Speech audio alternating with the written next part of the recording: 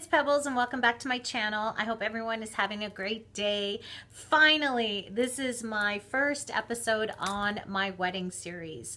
So congratulations to any of you that are watching this and you're just newly engaged. I wish you all the best. This is an exciting time in your life. You're embarking on a new chapter of your life with the one that you love and the one that you want to spend the rest of your life with. So congratulations to any of you girls that are watching this that are newly engaged. This is my series. I'm going to take you along the way to my journey on wedding planning and everything that is involved with it as soon as you say yes. So as you can see in the intro, I showed you my engagement ring. I got engaged in August of 2014 and we are planning to get married in the fall of 2015. So we're super excited. A lot of things go into planning. So as soon as you get engaged, there are a few things that you need to start thinking about. So this video is going to be pretty much telling you the steps that you need to do and what you should be solidifying right away. So you got engaged. Yay, you go and tell your family and your friends.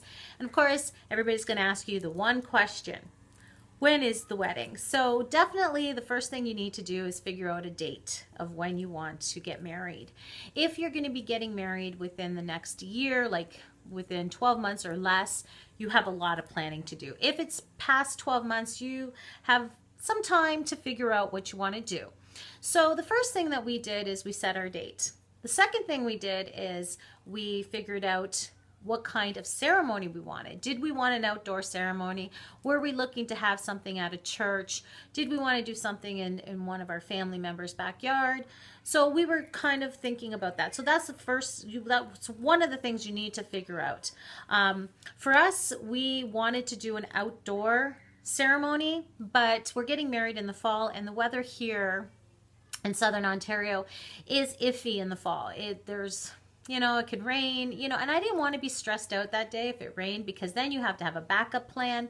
And I'm not really good with last minute changes, especially when it's a big event like your wedding. So we decided to have a church ceremony, and it's going to be not a huge, long, religious ceremony. It's going to be more of a spiritual ceremony. So we've chosen a church for our to exchange our vows.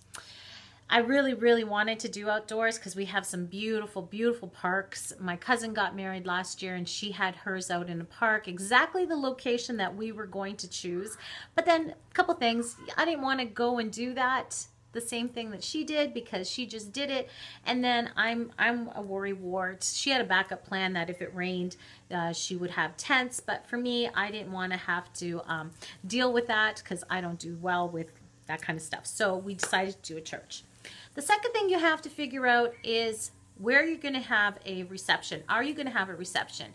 You're going to have to figure out the size that you want. How many people do you want at your reception? Where would you like it? Will the place that you want to have it at will hold the amount of people you want to invite? So the first and foremost thing is you need to set a budget. You need to figure out how much you want to spend for your wedding, especially if you're going to be involving other people that are going to help you out with the wedding. Personally, Brian and myself are paying for our wedding on our own, and we didn't involve any of our family for support with that because we wanted to be able to just pay for it on our own. And so we had to figure out what kind of budget we wanted to set forth in order to be able to pay for it, because the worst thing that you can do is start a marriage and have tons of debt and loans to pay off because you had this $75,000 wedding and now you have the bill to pay for it. For us, it was about, and it is about, the day. We want to be surrounded by our loved ones, but we are going to do an elegant affair, but we're keeping it very quaint and intimate. So that's another thing. When you're setting out how many people you want at your wedding, do you want something lavish? Do you want something rustic? Do you want it something elegant, like timeless. Like, it's up to you, but you should have a theme. Set up a theme, start doing Pinterest, start getting inspirations from blogs out there. Go to your local, if you have, and I'm sure most cities have this, bridal shows. Luckily for me, there was a bridal show shortly after we got engaged, so we went to the fall bridal show and we got some inspiration. We got to meet a lot of the vendors. That's where you get to see the cake people, you get to see photographers, invitation people, venue people, decor, wedding planning, transportation, all that kind of stuff that encompasses your day. Then you can pick and choose and get people that, one, you have a good relationship and you have a good rapport with, because this is your special day. This is, you want people there, you're letting people into an intimate day of your life. So you want to make sure that you're going to have a good connection, especially with your photographer, your florist, that kind of thing. So, attend your local bridal show. And I think that local is the best way to go, because this way you get to meet the vendors that are easily accessible to you. I live close to, like, I live about an hour and a half away from Toronto. So if I could have gone to a Toronto wedding show, but then I would have had to pay extra for somebody from Toronto for the traveling costs. And, you know, especially if you're trying to keep within a budget, you have to take everything into consideration.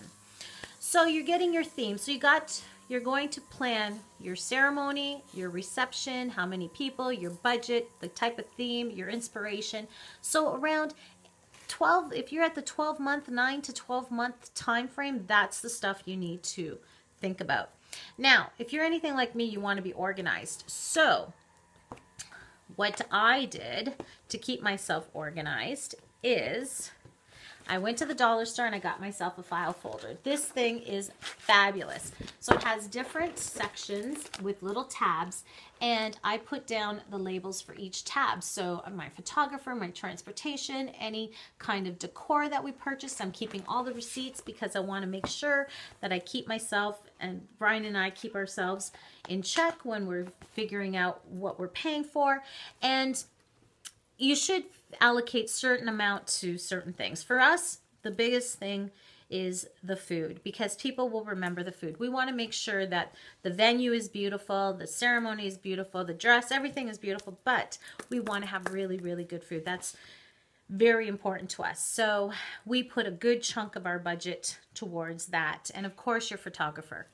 Your photographer is something that you're going to want to invest in, because these are images that you're going to want to keep for the rest of your life. If you choose to have a videographer, that's another expense that you might want to consider, because, you know, they do same-day video editing, which is beautiful. My cousin had that at her wedding and it was gorgeous. Brian and I have decided not to do a video. We're just going to do our photographs, and then we're going to do a beautiful album. That's how we chose to go, the route that we chose to go.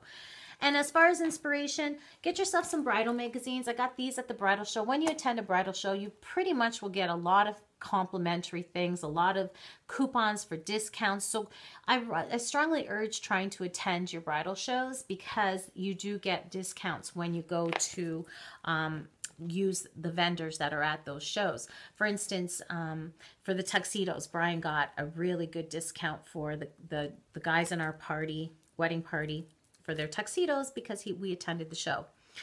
So another thing that you're going to want to figure out is, who do you want in your wedding party? So it's a good time to ask those loved ones, on your special friends, family, whoever you decide to have in your wedding party. This is the time that you should ask them to be in the wedding party. I Pinterest a whole bunch of things showing how I should ask, figuring out how I should ask my bridesmaids to be in my wedding party. I wanted to do something different. I just didn't want to say, hey, you want to be in my wedding party? So I'm going to link some photos below of how I got some inspiration and what I did to ask my maid of honor, who is my sister. She's going to be my maid of honor, and then my 3 nieces are going to be my bridesmaids.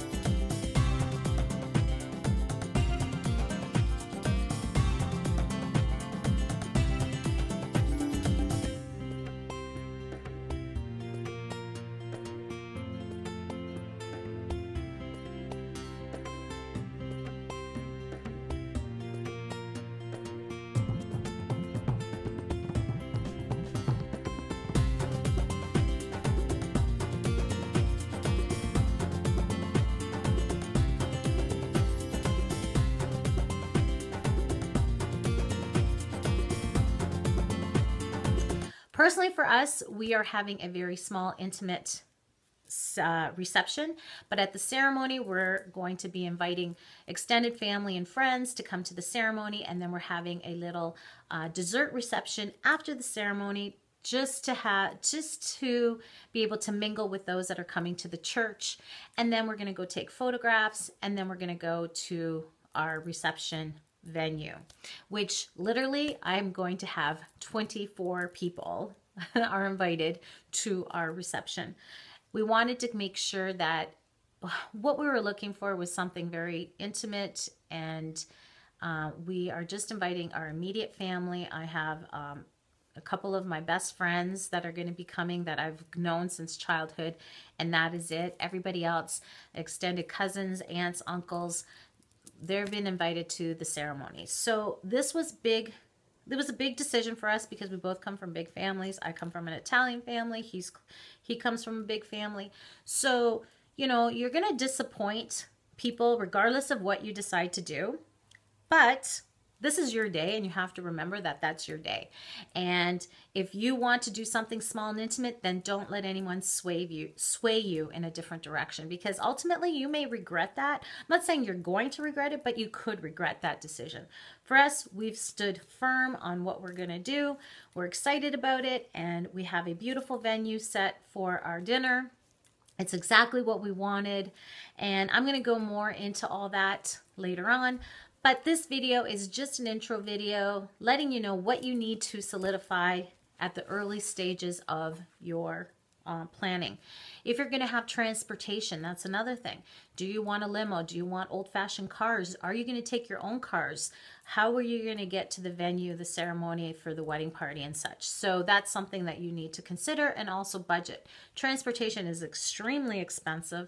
It's not cheap to rent limos. We actually ended up getting a SUV bus, like it's one of those Mercedes party buses, and it's all black. It's beautiful, leather interior, and it's got like a horseshoe interior for seating, and it's got a full bar. So that's something you're going to want to think about too. If you have a dress in your wedding dress, and even for the bridesmaids, if you have a poofy dress with a lot of you know, if it's a big dress, you want to be able to get in and out of the car easily. And sometimes when you get a limo, it's difficult to do that. So like a stretch limo. So, and plus we wanted to be with our wedding party. We wanted to, you know, be able to celebrate the day with the wedding party when we're going for pictures and everywhere. So we decided to go this route so we could have a good time with the people that we chose to be in the wedding. So we decided to go with an SUV bus, and I'll throw a picture in here so that you guys can get an idea of what that looks like.